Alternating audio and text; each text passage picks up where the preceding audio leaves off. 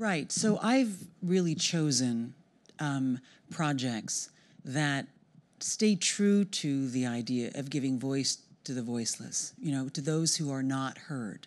I know from decades of work that these are powerful stories and that no one should experience difficulties without being seen. I mean, okay, I'll tell you just really quickly, I remember being in a refugee camp on the edge of Darfur as I was covering the war in Darfur, and I turned around away from the sun. It was right behind me, and I saw a group of children, and that happened all the time, and I'm a photographer, so I brought up my camera and started taking pictures as I normally do. But one boy fell to his knees. He was dressed in what looked like a sheet that was ripped and dirty, and I could tell immediately from looking at his face that he was highly traumatized. I mean, he was maybe 10, highly traumatized, the look in his eyes, the look on his face. He fell to his knees as if he saw a vision. Me in my crisp white shirt, the non-iron kind. I was like, I'm sure it was such a contrast for him. And he's like, what am I looking at?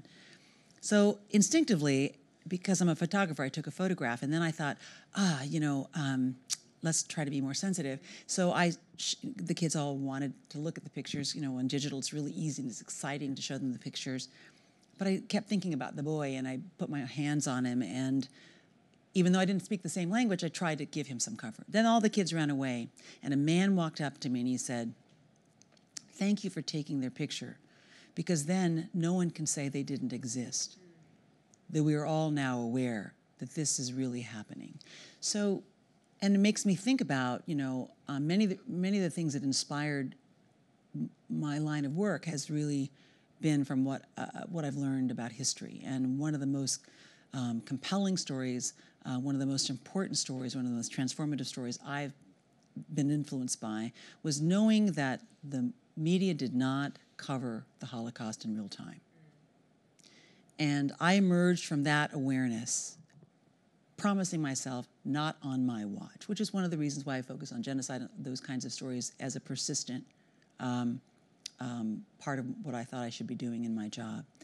And so I believe that there are thousands, hundreds of thousands, if not millions of people in this country who are suffering in this way, who are unheard, who are alone, and are made more alone by their disease.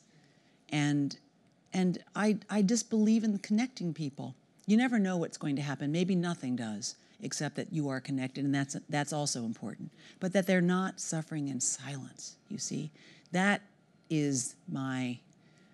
been what I've tried to do, try to not let people do that as much as I can do it as a reporter, as I've tried to do that my entire career.